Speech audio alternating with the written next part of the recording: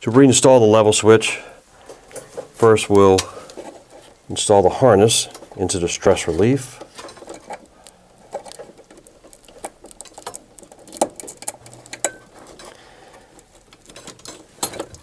And then push the stress relief into the back of the control box.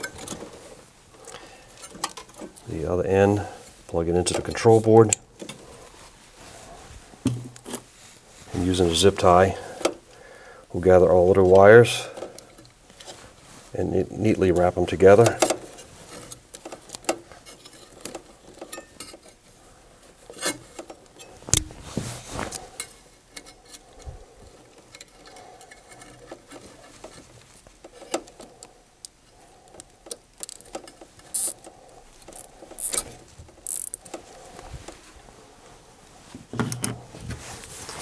And we'll cut off the excess, and we'll tuck that back into the control box,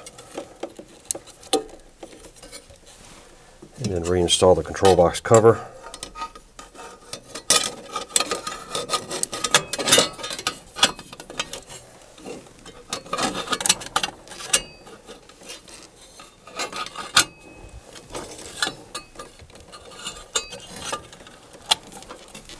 Once the cover's in place, and we'll reinstall the screw.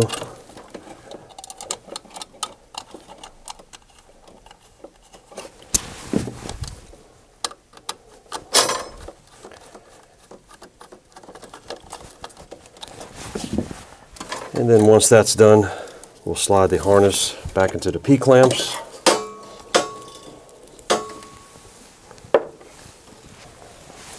And reinstall the P-clamp screws.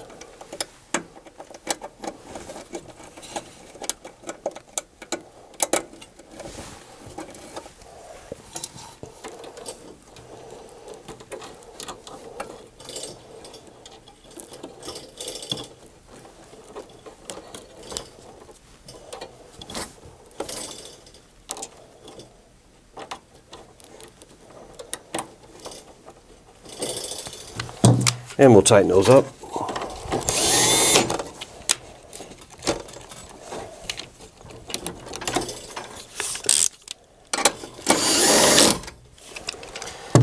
And once that's done, we'll reinstall the zip tie around the harness and cut off the excess. Now, next thing we do, we have to reinstall the level switch onto the level switch bracket. Now, if you notice, the level switch has the nut that tightens it up and a rubber washer. The rubber washer goes above the bracket. We'll slide it onto the bracket.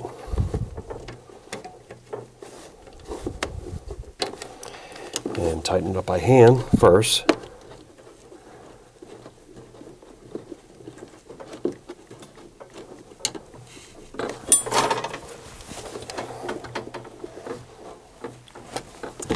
And then use your needle nose pliers to snug it.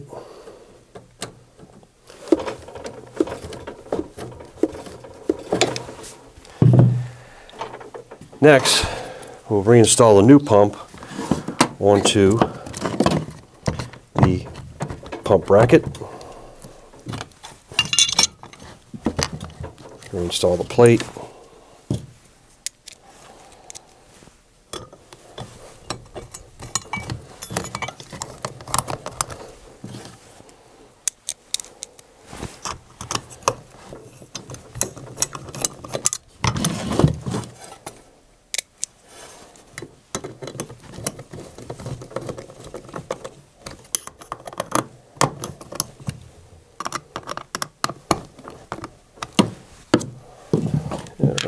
Over.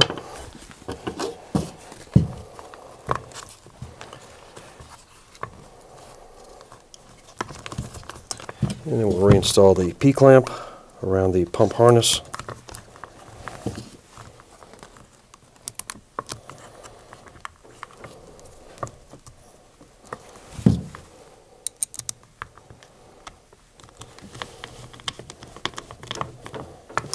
Now, once that's done, we'll go ahead and reinstall the discharge line to the pump. and replace the clamp.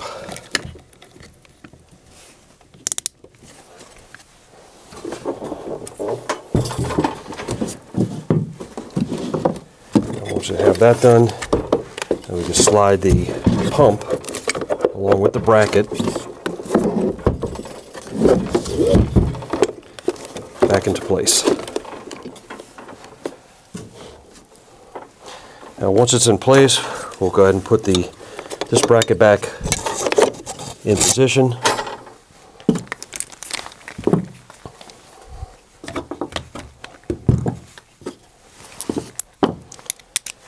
And using the T27 Torx, we'll start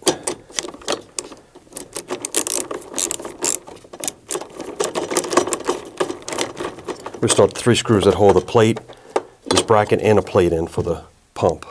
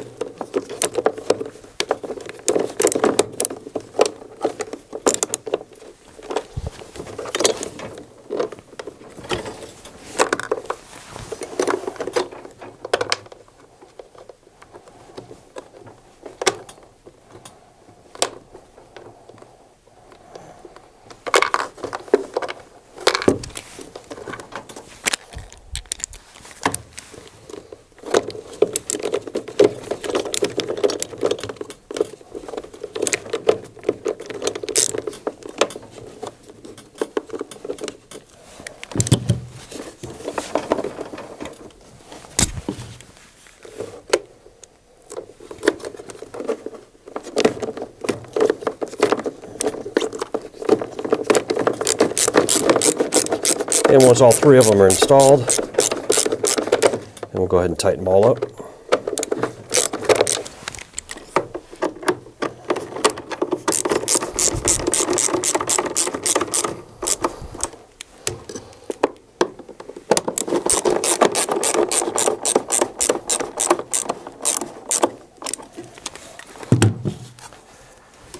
Next, we'll reinstall the P-clamp for the level switch.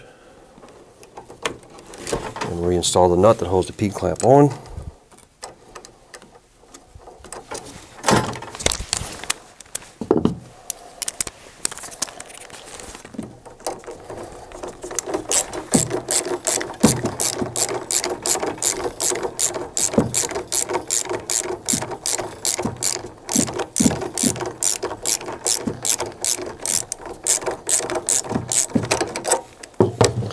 And finally, reattach the lead for the pump. So after all of that, we need to reinstall the upper housing. First thing we needed to remember is to plug in the lead that goes to the control board into this plug here on that bracket. So once we plug that in, we can take the front cover and slide it back onto the unit.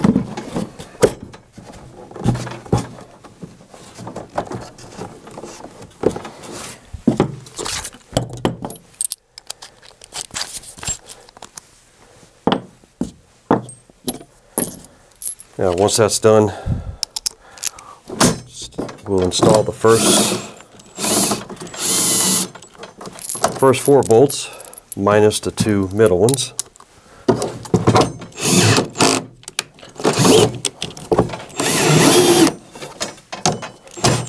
We'll tighten those up.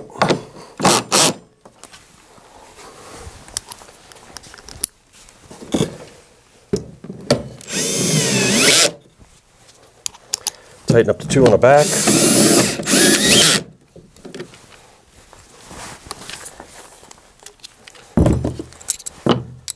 And finally, reinstall the last 2 bolts for the upper housing.